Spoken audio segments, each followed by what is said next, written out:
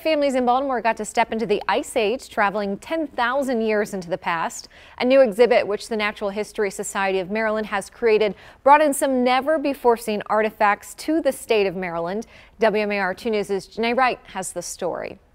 Fossils of many creatures were on display at the exhibit, from moose heads and deer to bald eagles and beavers. But the display everyone came to see, the partial skeleton of a real woolly mammoth. I've not seen mammoth bones before, and the exhibit is really cool. Parts of the fossilized skeleton were collected in Alaska over a number of years by an archaeologist by the name of Dr. Charles Breeze, and it is the first to ever be displayed in the state of Maryland. Coming to see this exhibit is a huge opportunity to understand what our state was like before we were even here.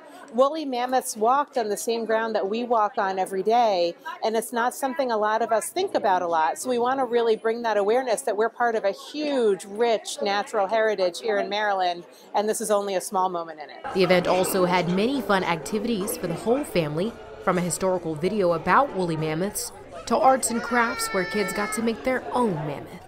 It's really fun to learn about the history of all the animals.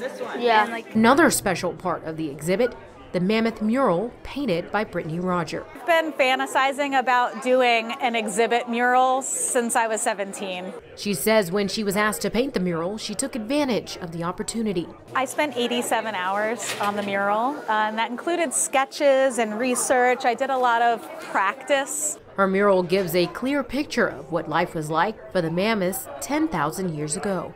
The National History Society of Maryland encourages everyone to visit the exhibit because it and the mammoth won't be in Maryland for long. We'll have this exhibit for about a year, and it's going to evolve as we have it. And so over time, different pieces will be added, different types of artifacts will come in, so people will get to learn with us as we add new components. The Society is also working to get the full skeleton of the mammoth to Maryland. They have a GoFundMe set up for people to donate and to help them reach that goal. Janae Wright, WMAR 2 News.